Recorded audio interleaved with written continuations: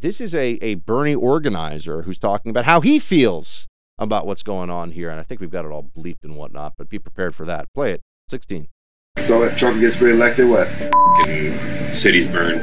Do you even think that some of these, like, MAGA people could even be re-educated? I mean, we gotta try. I mean, like, in Nazi Germany, after the fall of the Nazi Party, there was a ton of the populace that was Nazified.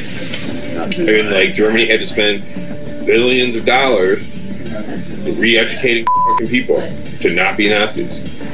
We're probably going to have to do the same thing here. And that's kind of what Bernie's like, like, hey, free education for everybody, because we're going to have to teach you not to be a Nazi. Now, they're going to say what they always will in this circumstance, which is that this Bernie Sanders field organizer is not representative of broader sentiment among Bernie supporters.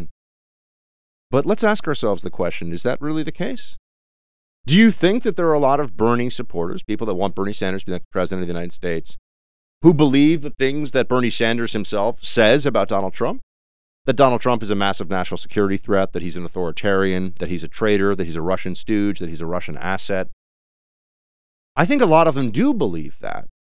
And this is where I start to sound a little bit more ominous, perhaps, than I usually do, but I'm willing to take crazy people at their word.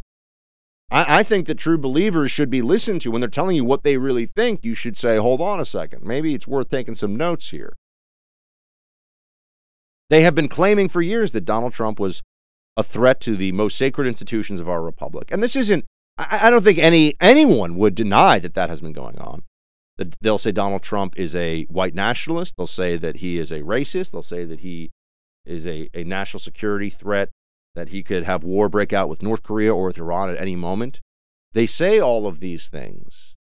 And let's not forget, and I don't want to unfairly paint the entire Bernie supporter, because I have some friends who are Bernie supporters, actually, and I like them. There are very nice people who support Bernie Sanders. I'm not a crazy person, but there's also this faction within Bernie bro world that is nuts. And they're some of the most ardent Bernie believers. And it should not just pass unnoticed or unmentioned that, while we had the media lecturing us all the time about Trump, saying, throw that bum out of here or whatever at the different rallies he's had, and how Trump was inspiring violence. I heard that.